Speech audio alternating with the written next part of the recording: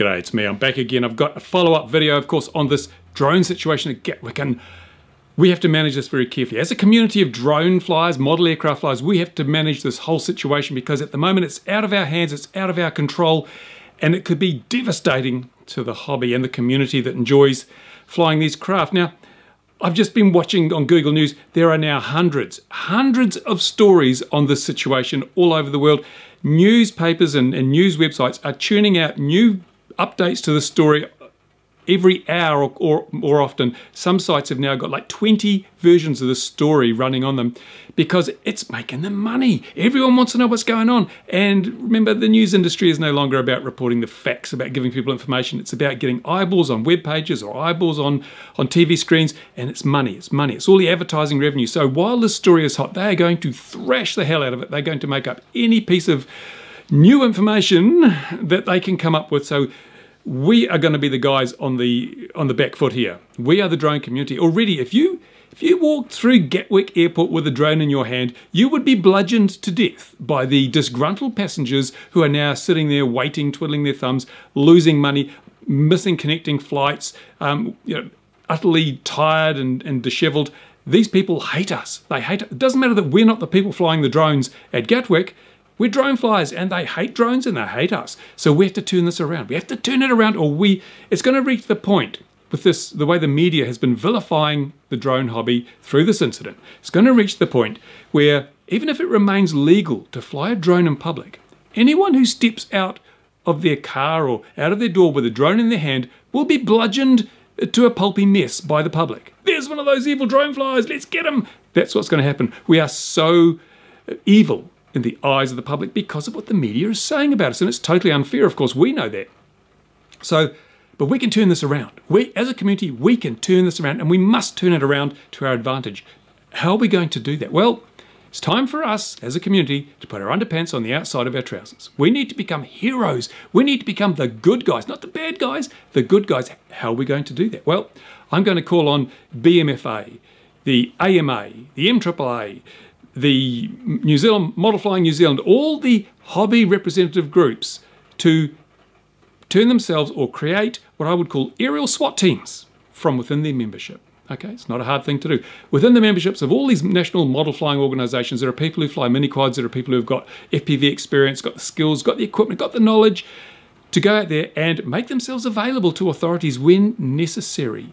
It's not a vigilante group. It is a resource that authorities such as the police, airport authorities, the civil aviation, the FAA, Transport Canada, any one of these authorities can call on to help them solve a problem like the one at Gatwick. So what do? We created a band of individuals who, at the drop of a hat, will go to a problem site like Gatwick, put our gear out there, and then, if called on to do so, knock unauthorised drone incursions out of the sky, which is what we should be doing at Gatwick. Now, at Gatwick, they've said there's a whole lot of problems. It's got a big perimeter, and the drones are just skirting the perimeter, so they can't, by the time they see a drone, they can't respond quickly enough. Well, we can solve that. At Gatwick, if you had 20 people from within the ranks of UK model flyers, 20 people equally spaced around the perimeter of Gatwick Airport, with phones or radios, and mini quads sitting there, within 30 seconds of getting a call saying there is an unauthorised drone flying around the perimeter of the airfield, within 30 seconds they could be in the air and attacking that drone. Because with a mini quad, you don't need to wait for a GPS lock. You don't need to fart around calibrating compasses. You plug in the battery, you put your goggles on, and you fly. Less than 30 seconds from getting the message to being in the air and active. So we represent a resource that the authorities themselves cannot reproduce. They cannot create their own resource like this. We've got it. We're here. We're ready. We're able to help. And if we do this, then, well, the first thing that should happen is it should be agreed on by the model flying bodies that this is what we want to do. This is not, no, it's not what we want to do. It's what we need to do to protect the hobby, right? So BMFA, FPV UK, Model Flying New Zealand, all the different groups in every country in the world, because although this is just at Gatwick at the moment, it could be anywhere in the future. So all these model flying organisations need to get themselves together and then go to the authorities and say, we are here at your disposal. We are keen, enthusiastic, experienced, knowledgeable, competent hobbyists who are prepared to use our skills and knowledge and equipment to help you defeat these unauthorised drone incursions into airport airspace.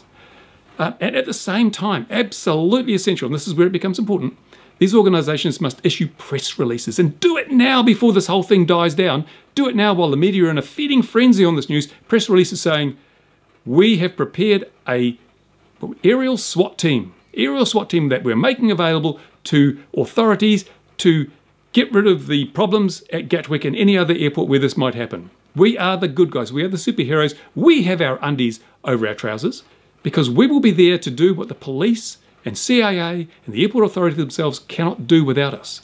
That's what we need to do. We can turn this really bad situation into a fantastic opportunity to distance ourselves as a community from the bad guys who are causing the problems.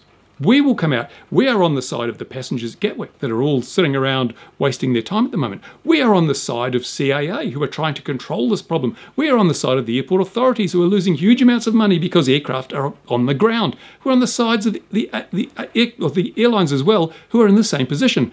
We're the guys who are going to solve the problem. Here's our aerial SWAT team. Please use us. Now, we do the press release, the media will run with this. They'll say, Hobby comes to the rescue of passengers at Gatwick. And suddenly, instead of the people in Gatwick wanting to beat you to death with a blunt object, they will praise you. You're the guys that are going to get us back in the air. You're the guys going to get us to our Christmas destinations. Yay, good on the drone, Hobby, yay. We have to do it. If we don't do it, as I say, then appearing in public with a drone will become a very dangerous thing to do, certainly in the UK and undoubtedly elsewhere in the world. Plus, if there's any other groups or organisations thinking of doing what's being done at Gatwick with drones making a nuisance of themselves, they will soon realise that if they do that, their drones will get knocked out of the sky very quickly by the aerial SWAT teams that the hobby organisations around the world have created specifically to deal with this problem. Now, am I wrong? Is this complete, am I sort of way out on a limb here? Or is this a brilliant idea to put us as heroes in the public spotlight? I think we have to do it. If we don't, we're buggered. We're stuffed because the media will continue vilifying us and the public will then consider us to be evil and awful and our drones to be a menace to public safety. No. Got to change that perception now while we can. Leave it for 2 days, too late. Do it now, today, this minute. So I call on the heads of the AMA, the head of BMFA, the head of FPV UK, the head of the MAAA in Australia, and all the equivalent organisations in countries around the world, get off your bum, ring around, get a few people, even if you just get 1 or 2, it's a start, and you can say, we have an aerial SWAT team, and it is available to you at a moment's notice. Do it. Do the press releases. Essential. Do the press releases so the media knows. And while they're busy feeding on the story, they'll include that in their next update, and the public will see that we are the good guys. And that's what we want, isn't it? There you go. Am I wrong? Am I right? Well, why don't you say so down there where YouTube's provided a space. And if you like this video, I think it's a good idea, give it a thumbs up and tell other people about it. Link to this video from your social media site so that the whole world can see that we are here ready to provide a service in the name of aviation safety and the convenience of airline passengers around the world, and that we're not the bad guys. There you go. It's your challenge for today. Please do it, because if we don't act now, it's going to be too late, and we will be the bad guys. Just the public will see us just as the same as those guys that are causing the problems. That's it. Thank you for watching. If you're not a subscriber, subscribe. Thank you to my Patreon supporters who make all this possible. And Merry Christmas. But I'll be back before Christmas. Thanks for watching. Bye for now.